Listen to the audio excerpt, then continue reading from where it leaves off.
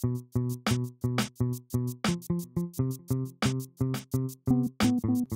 up, people?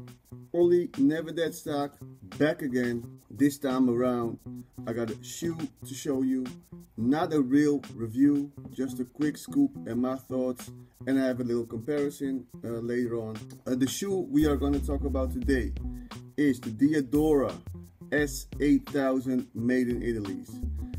These shoes are very nice, very classy, very clean. DIADORA had a real good year last year. Since they did the collabs, a lot of people jumped on the brand, saying they're real fans. No disrespect, but if you only own the collabs, you're not a real fan of the brand, because they got a lot of good GRs, collab level GRs, quality wise. So if you only cop the collabs, in my opinion, you're not a real fan of the brand. That being said, let's get into the shoes. It's fully suede except for the DIADORA branding, that's leather. It's all cream and navy. You got different types of navy. As you can see, the quality is real good on the suede. You see the different shades of suede branding on the back.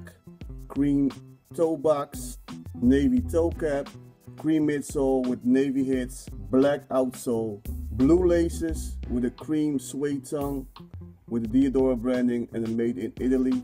Very nice touch. Yeah, it's a real straightforward design. You also got the leather lining with DIADORA branding on the insole. This is a must-have if you love DIADORAs.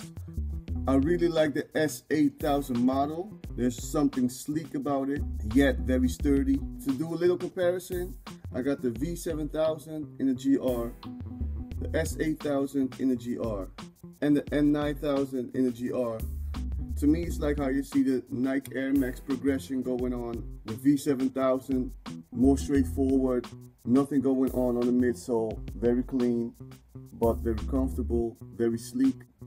The S8000, is a little bit more going on the midsole, a little bit more tech. You really see the evolution of the shoe.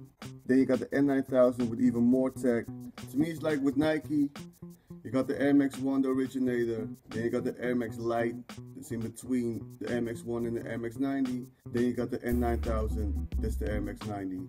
Just a comparison, not 100%, but you catch my drift. If you were a fan of DIADORA, cop these shoes.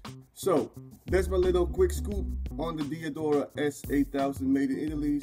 I'm going to hit you off with the on feet. Thank you for watching. Like, subscribe, comment, and I appreciate all the comments, all the likes, and all the positive and negative feedback. So, until the next video, I'm out.